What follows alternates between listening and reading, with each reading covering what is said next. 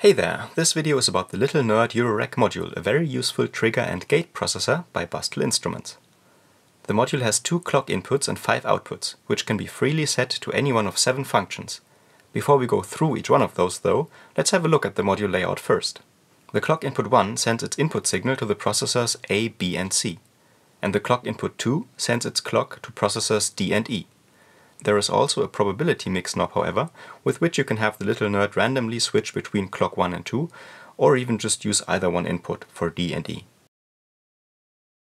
Next to each processor output there is a parameter knob to adjust its settings, and above those there is an LED and 2 push buttons labeled Shift and Mode. To assign a function to a processor, you have to turn that processor's knob a little bit, and then press the Mode button to cycle through the different functions represented by a certain color of the LED.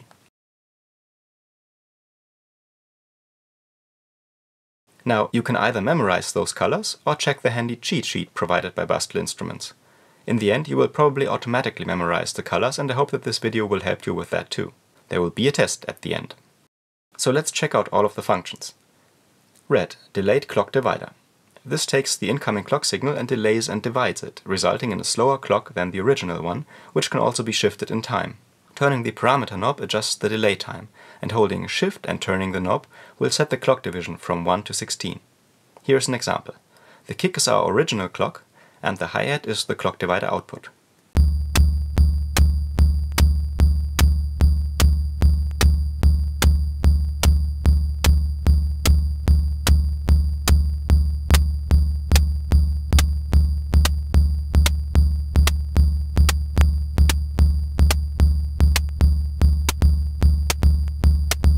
And now let's repeat the color and function a few times to hammer it into our brains.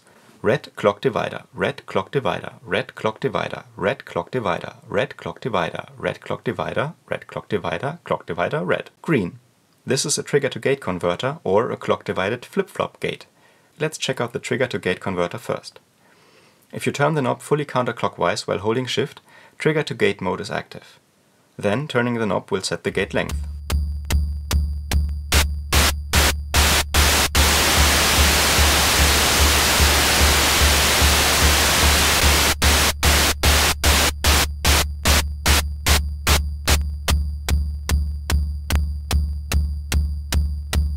If you turn the knob clockwise while holding Shift, the function acts like a clock divider, switching the gate on and off each time the division factor is passed by the incoming clock.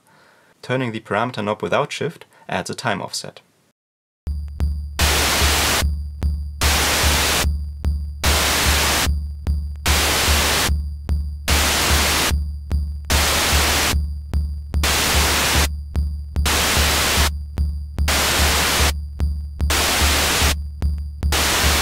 Green trigger to gate flip-flop, green trigger to gate flip-flop, green trigger to gate flip-flop, green trigger to gate flip-flop, green trigger to gate flip-flop, green trigger to gate flip-flop. Blue. Blue is a clock multiplier, making the clock output faster than the input. Turning the knob sets the multiplication from 1 to 8. Shift is not used here.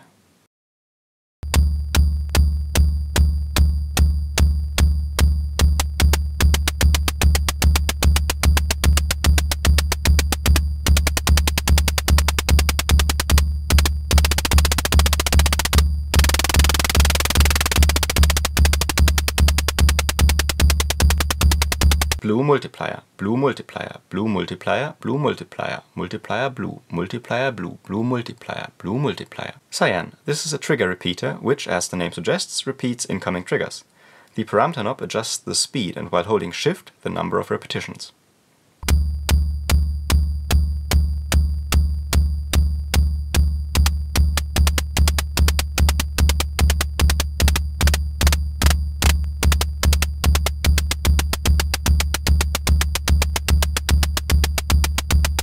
Cyan repeater, cyan repeater, cyan repeater, repeater repeater, cyan repeater, cyan repeater, repeater, cyan, cyan, cyan repeater. Magenta. Here we have a Euclidean sequencer, which makes creating cool drum sequences a breeze. You simply set the number of total steps in the sequence from 1 to 16, and then how many of those steps should output a trigger. The Euclidean algorithm will then determine when those triggers will fire in the sequence. The parameter knob adjusts the number of those triggers, and holding Shift sets the length of the sequence from 1 to 16.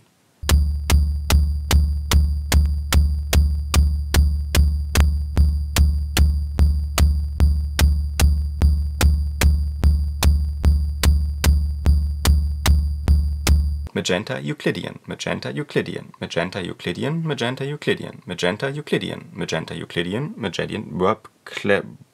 whatever. Yellow. This is a clock oscillator or simply a square wave LFO. Turning the knob will set the speed of the LFO and holding Shift sets the pulse width. This is free from any incoming clock signal, so there is no input needed. You can of course patch the output into one of the clock inputs then and process it further.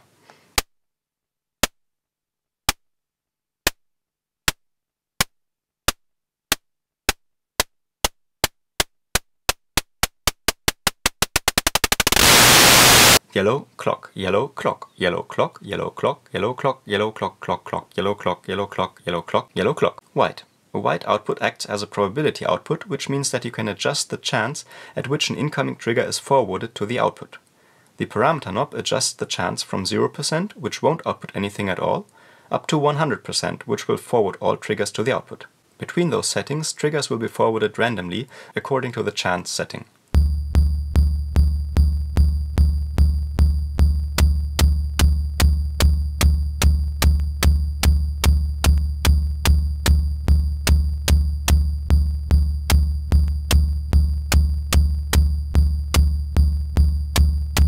Shift doesn't do anything here unless you set the knob to the fully clockwise position while holding the button.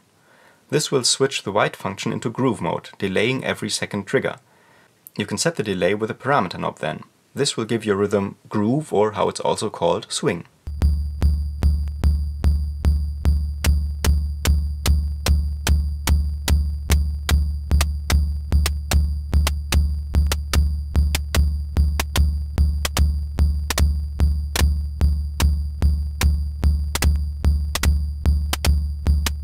White probability groove, white probability groove, white probability groove, white probability groove, white probability groove, white probability groove, white probability groove.